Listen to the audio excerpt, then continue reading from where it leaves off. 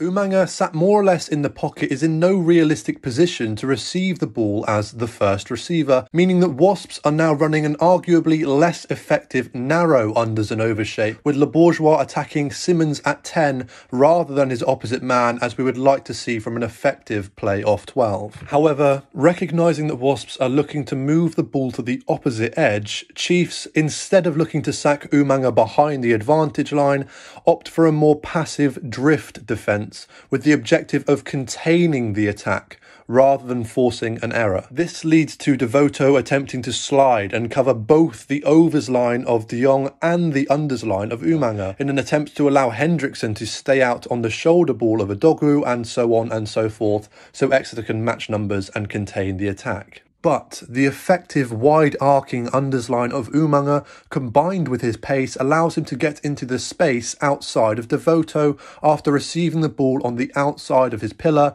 after him being minorly fixed by the overs line of De Jong, creating the line break as Hendrickson stays out on the shoulder ball in the drift defence.